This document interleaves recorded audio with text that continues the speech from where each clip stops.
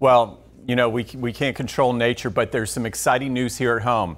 We are able to see these storms a little better, exactly where their path is, the size and the scope of these storms like Helene, and it requires a special technology being used right here in our backyards in downtown St. Pete that can really help better predict a storm's strength and path.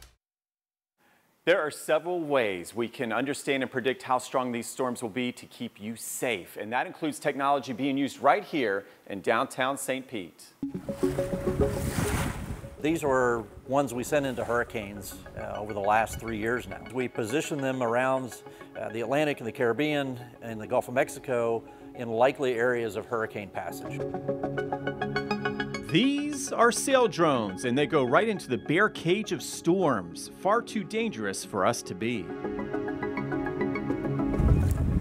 So when a hurricane does come by, we can sail into the eye wall and record what's happening at that air-ocean interface.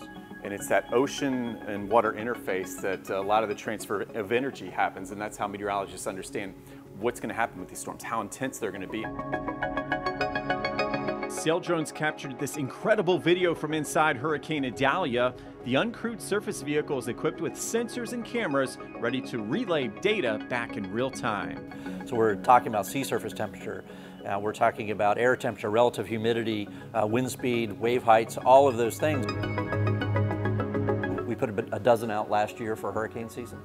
And then we also have some that are in the southern hemisphere right now doing some ocean mapping. So from their ocean mapping headquarters here in St. Pete to the storms miles out at sea, this technology is helping prepare you for what's to come.